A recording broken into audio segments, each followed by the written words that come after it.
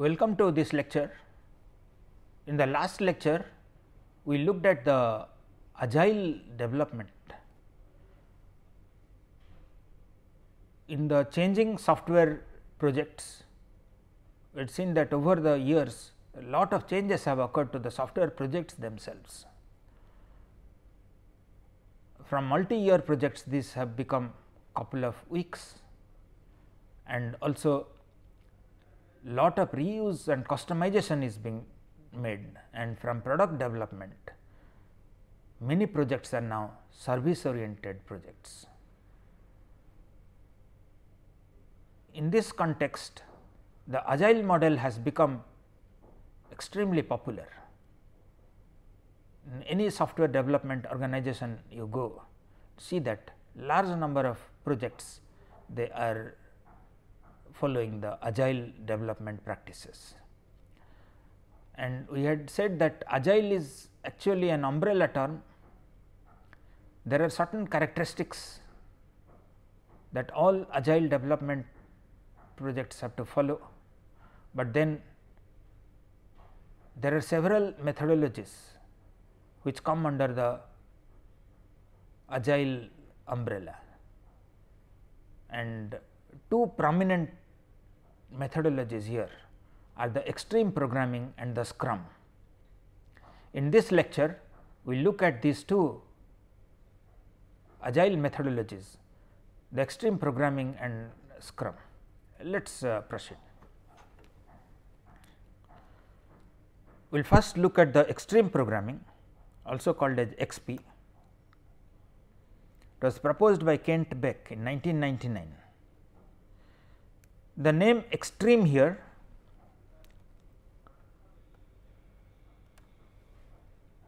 implies that the best practices are taken to the extreme level.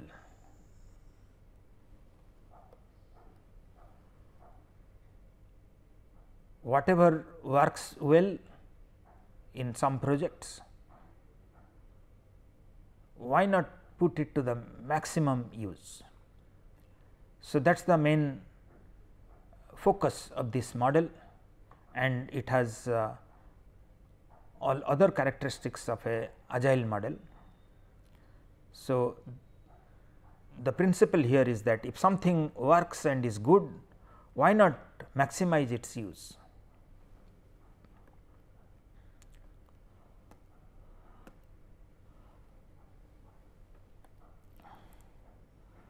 Now, let us see what are some of the good practices and how these are taken to the extreme level.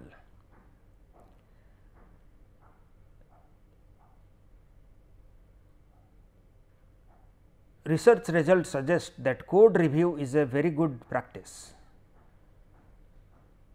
Code review is much better than testing.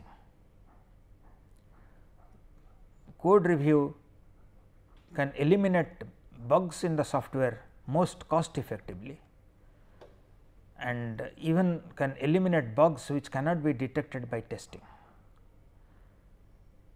or is very difficult to detect by testing. So, it has been accepted by all developers that code review is a good practice.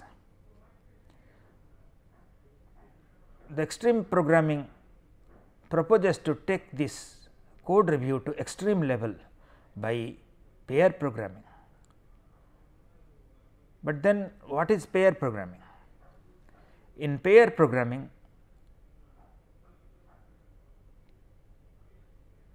code is written by two programmers on one desk. So, on one computer there are two programmers. One programmer writes the code while the other programmer reviews that, and then they interchange every half an hour or so. So, one programmer writes, the other reviews, then they switch their place. So, two programmers have understanding of the code, they put their mind together, and also the review any mistakes and so on is pointed out by the other programmer. The other good practice is testing. Testing is good it makes software more reliable. To make testing, to take testing to the extreme level, the extreme programming suggests to write the test cases continuously. So, that is called as test driven development. In test driven development, even before the code is written, the test is written, the test cases are written, and after the test cases are written, the code is written, and each time the code is written to some extent, the test cases are run to see if the code passes that, otherwise the code is modified. Incremental development is good. It said that it eliminates lot of problems of the waterfall model, and therefore, extreme programming says come up with a new increment every few days. Simplicity is good because it produces less bugs, easy to maintain, and therefore, the extreme programming says take the simplicity to the extreme level, and for that it says that only focus on what is needed now and do the simplest design for that. Do not worry about what will be needed after 10 years, that may never be needed. Do not worry about that at all. Do the best design under the present circumstance. So, pair programming, test driven development, incremental development in every few days, simplicity of the design, these are important characteristics of the extreme programming.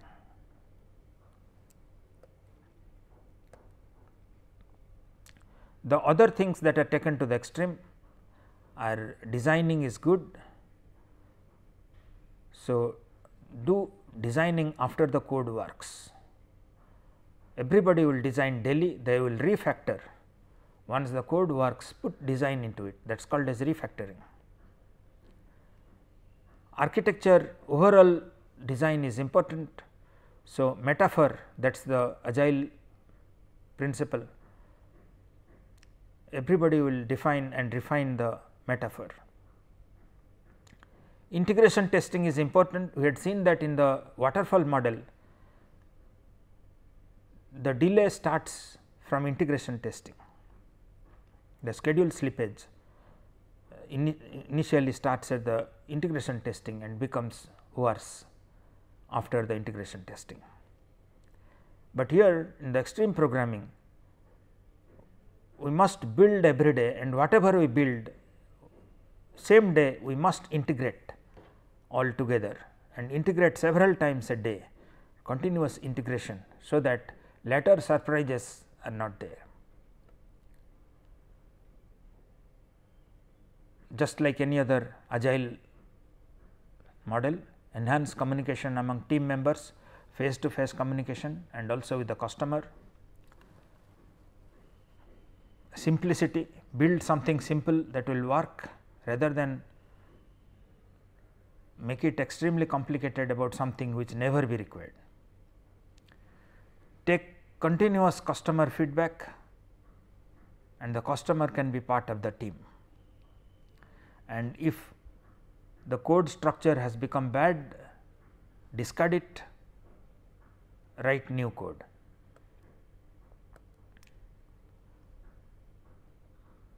Coding is an important place in extreme programming. Utmost attention need to be placed on coding. Testing is important, and also listening to the customer is essential to develop good quality product. So, listen very carefully to the customer feedback. Designing after the code works, put design into it, called as refactoring. Feedback is important, learning the exact customer requirement. The planning are only short term, and each story or requirement is assigned a cost, and these are grouped into deliverable increments. Design is keep it simple principle, use of CRC cards, that is class responsibility collaboration, which is pioneered by Kent Beck. We will see the technique as we look into the design aspects. And whenever there are confusion about what is the best way to go, create a spike solution, alternate between, choose between alternative solution by designing prototypes. And after a code works, refactor and put design into it.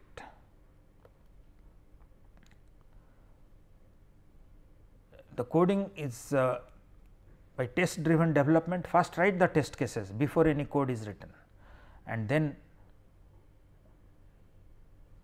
write the code until it passes the test cases written. Pair programming is encouraged.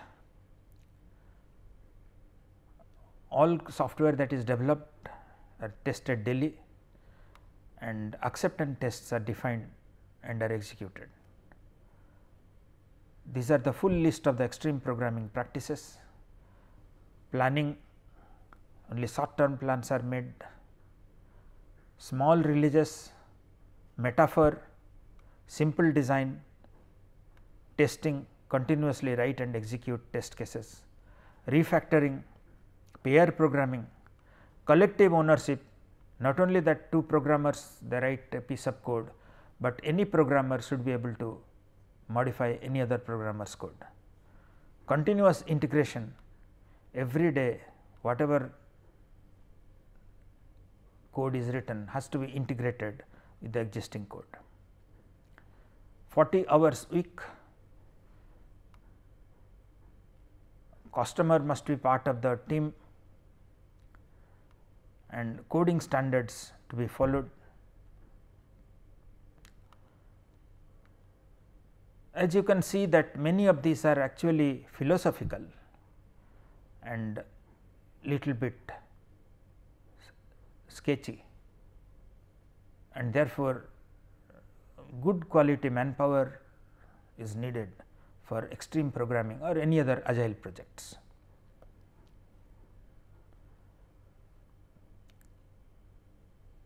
It emphasizes test driven development. Any increment starts with a user story. The first thing is to develop test cases based on the user story, and then develop the software, get the customer feedback. Based on the customer feedback, alter necessary, and then put design into the code, make the code, refine it into good quality code, and then take up the next feature. Extreme programming is successful in small projects and also the projects which are of challenging nature.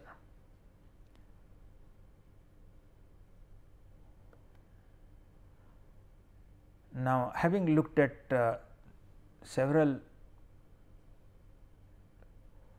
development models, including some of the agile models, let us try to check our understanding with a few questions.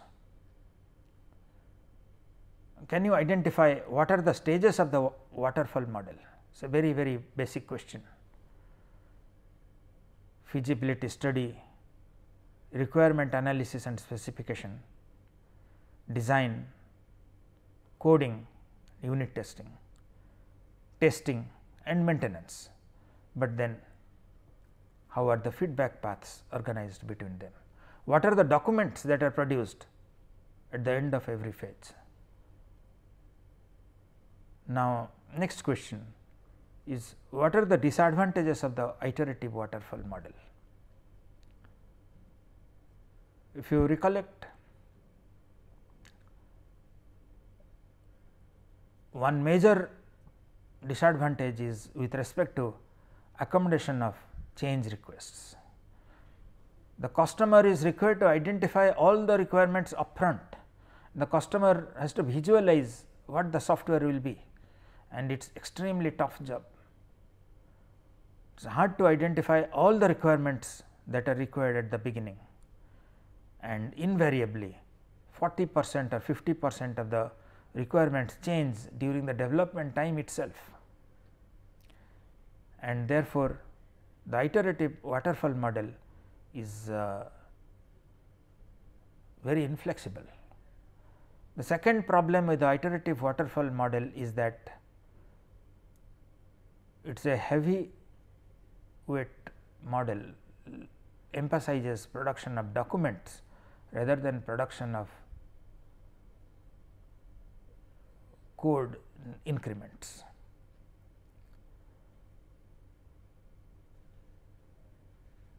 The third disadvantage may be that it does not allow overlapping of the phases, and so on. We discussed several points on disadvantages of iterative waterfall model. Please review them. Why has agile model become so popular? Okay, we discussed that the software projects have changed over year. The projects are now short duration, lot of code reuse being made,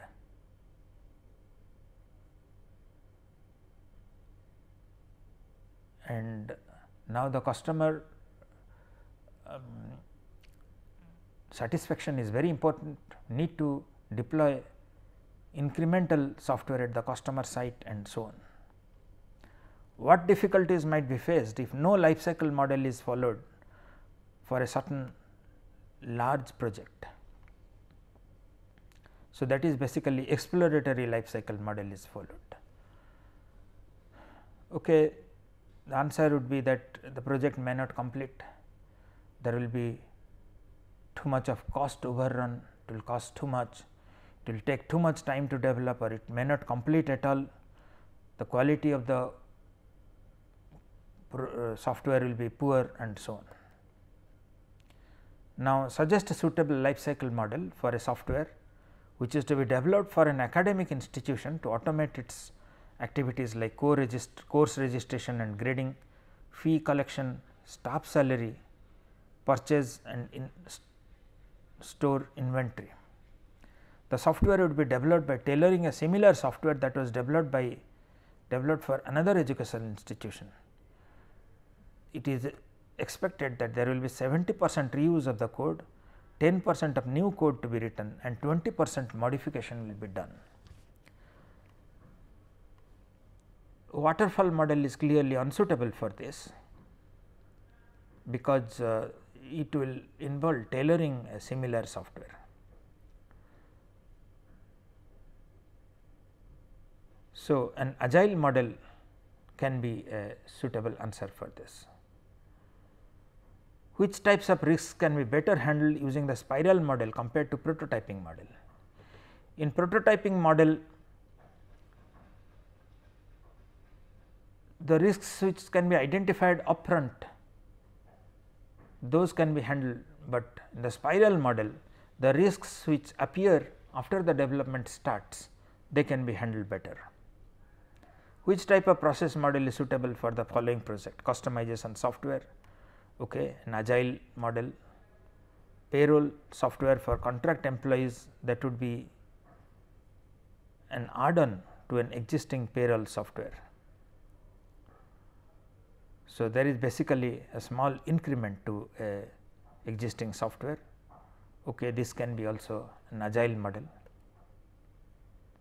Which life cycle model would you select for the following project which has been awarded to us by a mobile phone vendor? A new mobile operating system upgrading the existing operating system needs to work well efficiently with 4G systems, needs to do power usage minimization, directly upload backup data on cloud infrastructure maintained by a mobile phone vendor. So, there is lot of challenge in this project, new technology, and therefore, an agile model will be suitable. Now, let us look at one more agile model, which is also very popular, is the Scrum.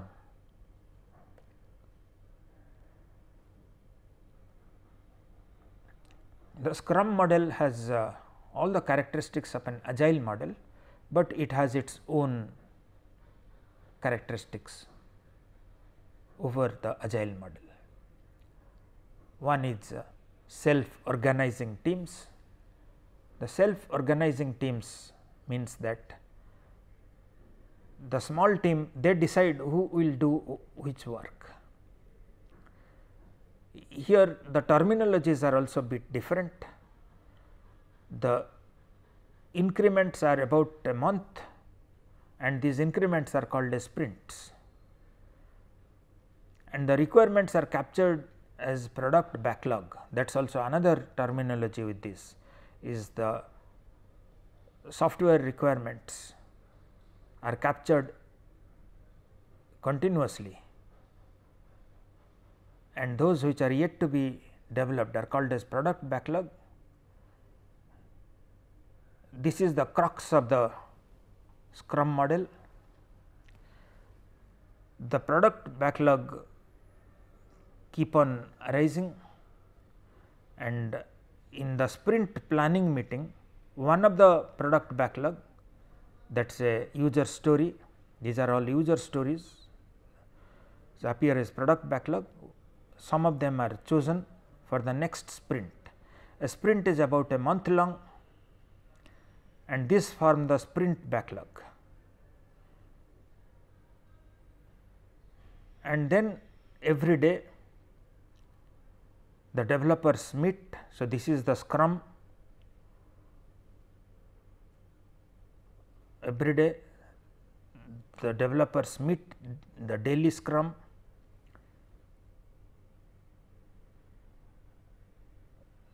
They identify if any problem is being faced, and then they provide any solution, and then after the daily 10-15 minute meeting, they go to do their work, and the sprint backlog, after it gets completed, then there is a sprint review meeting, and then the product increment is produced. After the sprint review meeting is successful, the product increment is deployed at the customer site. Here the project progresses in a series of sprints. These are similar to the iteration time boxes, the increments, and typically about a month is the duration. In this sprint, software increment is designed, coded and tested, but one thing is that once the sprint backlog is formed, during the sprint for that 1 month, no change to that is entertained. The idea here is that when the short term plan is made and the team is working on it, we should not disturb it, otherwise it will never converge. Here there are some terminologies which constitute the Scrum framework. There are 3 roles in the team. One is the product owner. The product owner is either a customer representative or one of the development team member. He acts as if he is the customer, he is called as a product owner. The Scrum master, who is actually the project manager, and then the team members. There are some meetings here, these are called as ceremonies: the sprint planning meeting, sprint review meeting, sprint retrospective meeting and daily Scrum meeting. There are some documents which are used: the product backlog, which is all the requirements, the sprint backlog,